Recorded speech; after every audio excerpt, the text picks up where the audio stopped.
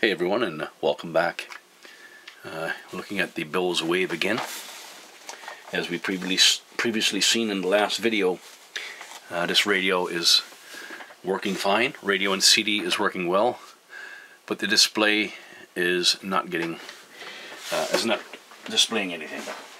It's possible that the display could be taken out altogether, or it's just not getting voltage. So I'm back into the radio here, and I'm looking at the capacitors that I have replaced here, and I'm getting some strange values on some of them. But before I go back into there, I checked this capacitor here, which is good, and all these capacitors in this area is also good, except for this capacitor right here.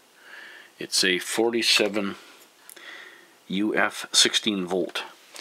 So I have a 47 volt 47 UF 25 volt that I'm going to pop in there.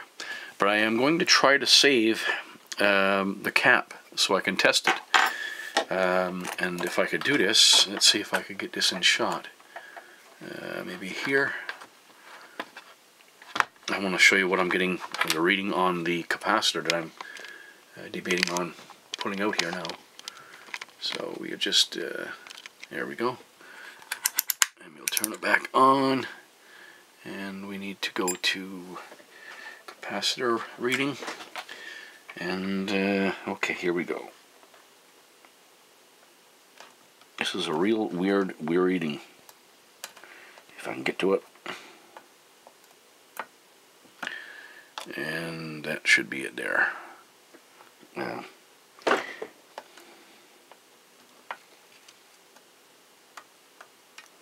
There we go.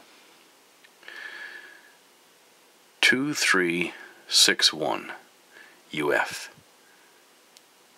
That's a 47 UF cap. So I'm definitely going to be replacing that one. And then I'm going to go back into here and recheck the values. And I may have to lift one of the legs on some of the capacitors here. But it doesn't seem like something's jiving in here as well. Although I checked all the capacitors before I put them in. Something may have gone wrong there. Okay, so I tested this capacitor out of circuit and it's reading normal. So I have to resolder another 47 UF 25 volt I'm going to put in here to get this back up and running. And the rest of the capacitors I think are okay. So I'm back to square one. I checked the ribbon cable that goes to the display, and although there is a slight bit of damage, a very slight bit of damage up in the corner there, I can get that to insert far enough that it should not be causing the issue of a non-working display. The other side, which goes down underneath the CD player and connects in to that component that I was just working on there, to that board, that is in impeccable shape. So that's what the other side should look like. And there you go, a comparison. But I don't think, like I say, this here has probably been removed over the years, probably a dozen times or more. So you can see it's showing its wear.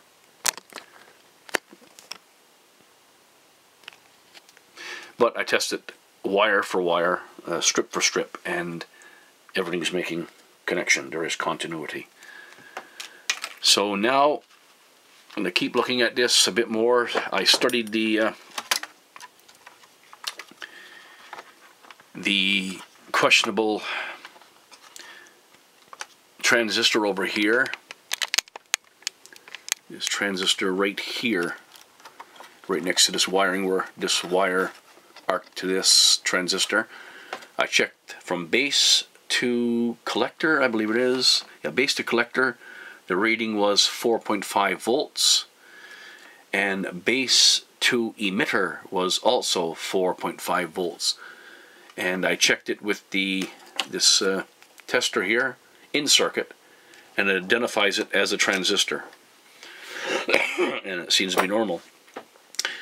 So other than trying to look at the board to find something that is gone wrong, I don't see anything. There's nothing that appears to have any damage.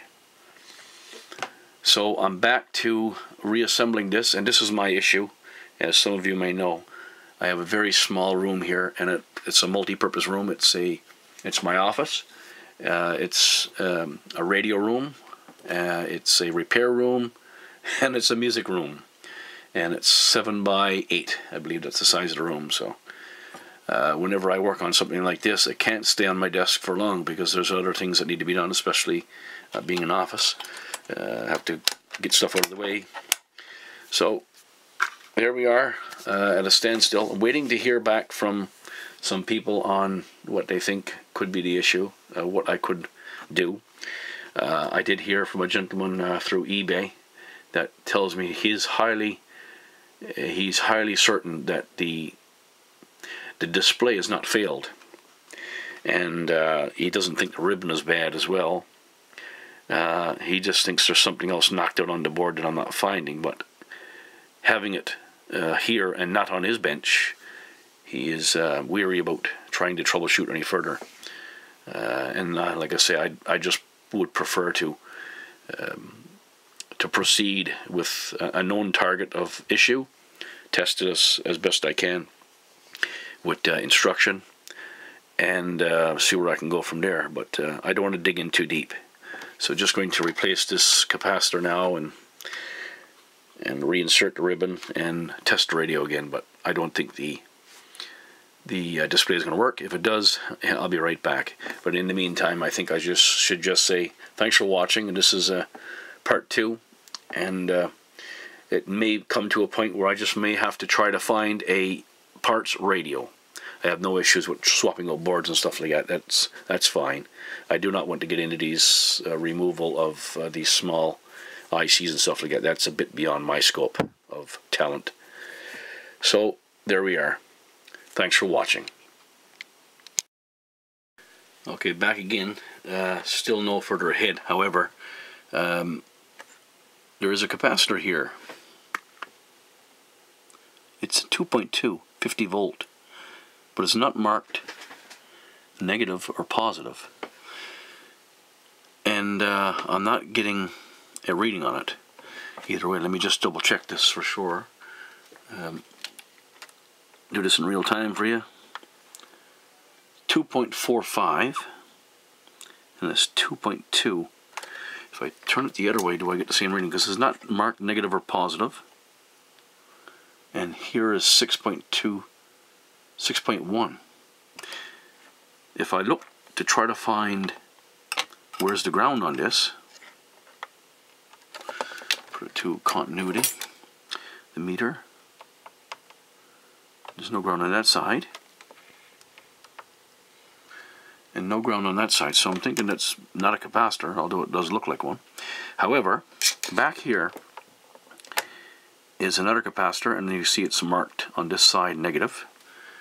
And we'll put this back to capacitance, to check the capacitor, I should say. And we touch ground here, and here, and it says overload.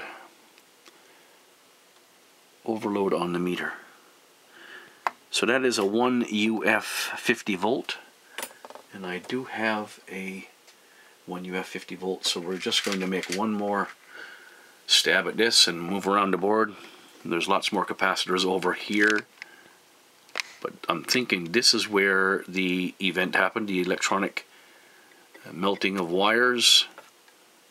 So I got to take the chance and change that capacitor, this one right here, to see if it brings the radio back to life.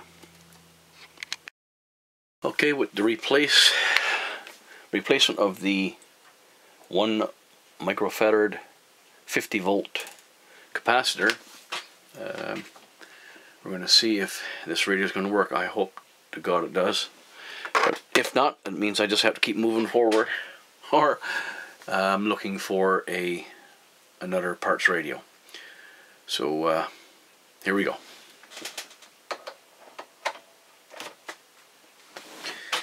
And still no display.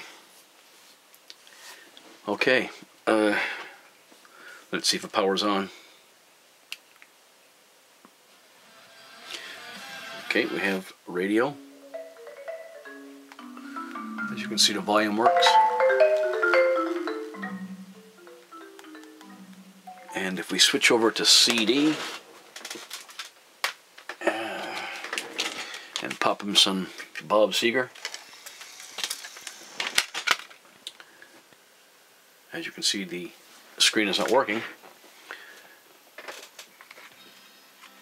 but the CD is.